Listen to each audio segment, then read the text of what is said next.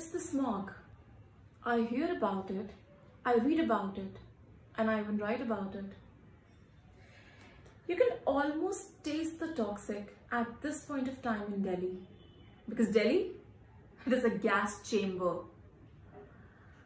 And honestly speaking, it upsets me a lot.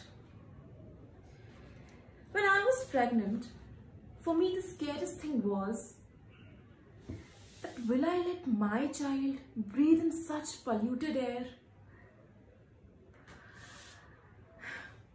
But it's a sigh of relief, you know, knowing that my house, in fact our house, is a place where we can actually breathe clean and safe air.